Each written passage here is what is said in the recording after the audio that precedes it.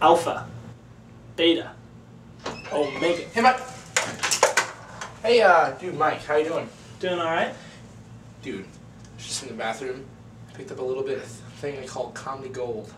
Are those tweezers? They're tweezers, Mike. Think about it. In our next sketch, the biggest character is... You just stole those from the bathroom.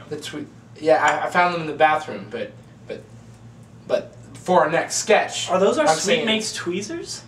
Look, I don't know whose tweezers they are. You can't just be stealing other people's tweezers, Ben. But they're tweezers, Michael. They're tweezers. Okay, someone's life could be dependent on those tweezers. Are you... Think about it. That's crazy. That's absolutely and completely insane.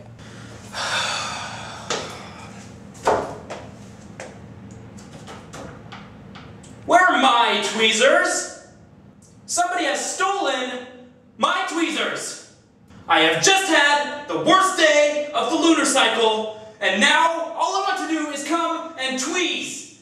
But clearly I cannot do that because my tweezers are missing.